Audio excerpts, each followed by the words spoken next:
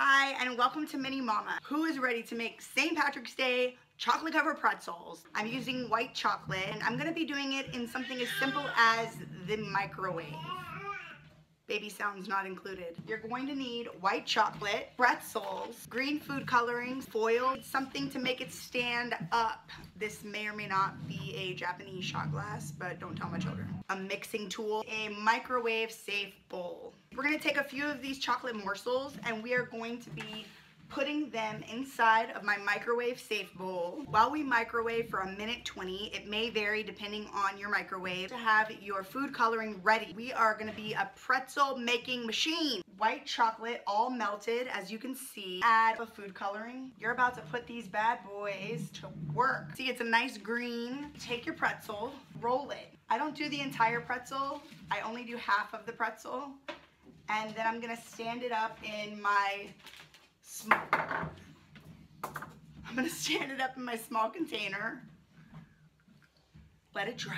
Next, my children are too young, but this is something that you can definitely get your kids involved with. They can have fun doing it as well. Ooh, look at this. I mean, what kid wouldn't want a green pretzel? Oops, I'm running out of space, so now I'm just gonna prop it up on the paper plate that I have. I even asked a good friend of mine who is a cook. She recommended that I try it in the microwave. She was right.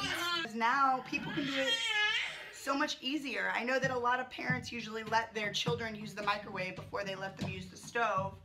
So it's nice that this is available for kids. I know my mom started letting me use it like, I think I was 10, but I've seen like chefs that are 10. Oh, two more.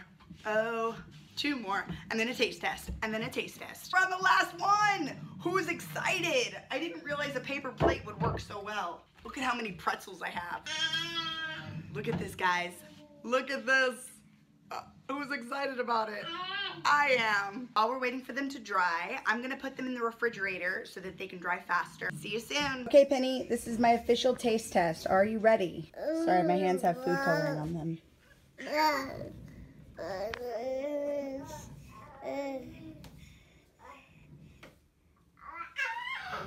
Jackpot!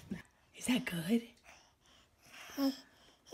Yeah, it's good. Do you love it, Penny? You tell me what you think. He is getting it all over his hands. It's in the mouth. Good for teething because it's cold. He likes it because it's not coming out of his mouth. This is his first piece of candy. Don't judge my motherhood skills. Are you a fan? He says yes. Don't judge his pink car. Real men drive pink cars. Bye.